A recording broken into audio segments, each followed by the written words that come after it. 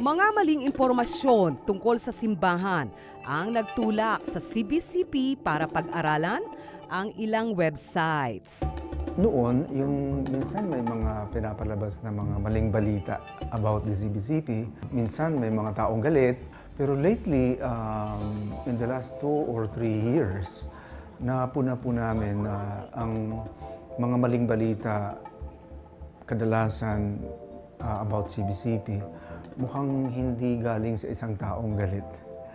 Mukhang galing sa isang organized na attempt, whatever the agenda. Agosto 2016 nang simula ng Media Relations Office ng CBCP ang pag-aaral sa tulong ng iba't ibang grupo. Pag halimbawa nakatanggap ng madali lang Pag nakatanggap kayo ng fake news, i-trace mo saan galing. Lalo na sa Facebook, nandoon yung source. At makikita mo na doon who are behind it. Usually, walang mga totoong pangalan Tsaka yung mga naibabalita doon, alam mo na mali. It's so easy to detect na yung tama at hindi. Isa ang 22 anyos na si Christine Pagirigan sa naging bahagi ng ginawang pag-aaral.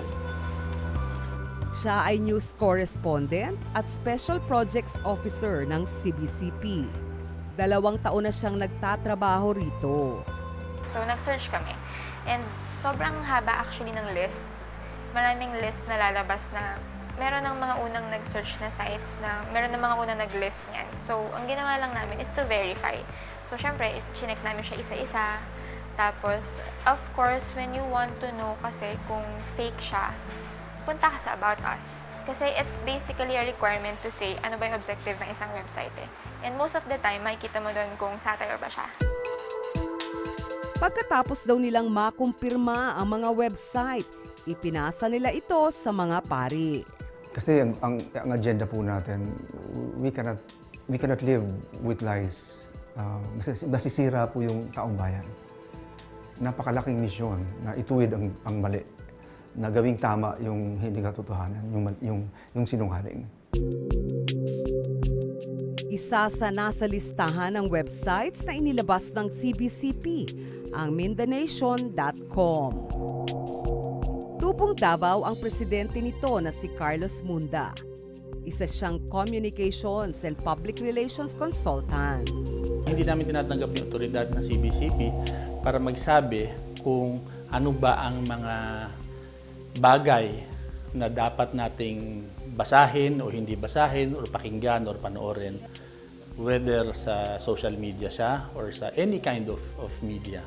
So, naniniwala kami na malaking kamalian, hindi lang yung pagkakasama namin doon sa listahan, but yung mismong listahan ay mali.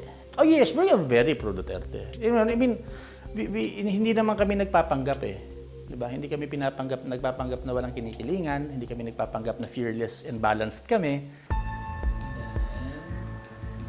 Wala raw nilalabas na maling impormasyon ang Mindanation. Ang mga balita nila galing daw sa iba't ibang ahensya ng gobyerno tulad ng Philippine News Agency. 2012 nang mabuo ang mindanation.com. News, feature, travel, entertainment at sports articles ang laman ng website. Isa rin si Carlos na nagsusulat at nagpo-post ng mga balita sa mindanation.com. 5 silang staff ng website. Yung pagpili rin namin, yung selection of what stories will come out is also, syempre, yun yung bias namin. Sabi, like I said, on average, mga 5 to 6, di ba? So yung 5 to 6 na yun, malamang ang pipiliin rin naming balita ay yung medyo in line doon sa aming bias. May 4 na advertisements sa oras na tiningnan namin ang website.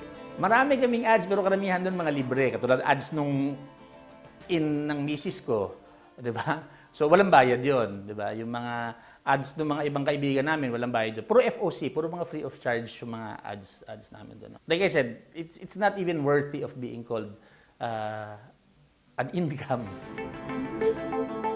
Yung iba, meron silang ginagawang technique So, doon, pagbukas mo sa website niya, naglalagay siya ng invisible overlay na pag kunyari click mo itong button na ito, imbis na buksan niya yung button, may magpa-pop up na bagong tab na may advertisement.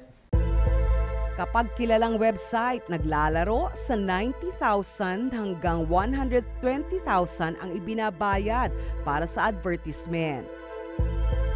Nasa 5,000 hanggang 12,000 pesos naman para sa mga hindi kilalang website. They basically have ads on their website, usually yung mga ine-endorse nila. So, yun naman, sometimes hindi siya Google ad. Ano yun? Native ads yun. Kinakausap niya yung kanyang endorser, mag-add ka dito, you pay me 20, 50, 100,000 a month, etc., etc., ganun. So, doon siya kumikita, parang sponsorship. Para ilagay yung ad niya doon sa page niya, sa blog niya. Ang editor-in-chief lang ang tumatanggap ng sahod mula sa mga donor ng website. Hindi sila kumikita, diretso. It actually somehow nag-i-increase yung credibility nila. Kasi maraming shares eh. So, di ba ikaw pag chinek, uy, maraming share to, baka totoo. Di ba? So, and kaya rin na-aggravate dahil sa websites, madali na mag-share. Sa paggawa ng website, dapat may pondo. Nasa 40,000 pesos ang regular na presyo nito. The more complicated it gets, it goes up. Like if you go for e-commerce, merong mga catalogs, merong ordering shopping cart, it can go 250 and above. If you go for the big ones, like publication sites na maraming visitors, maraming sections, it can go into the millions talaga.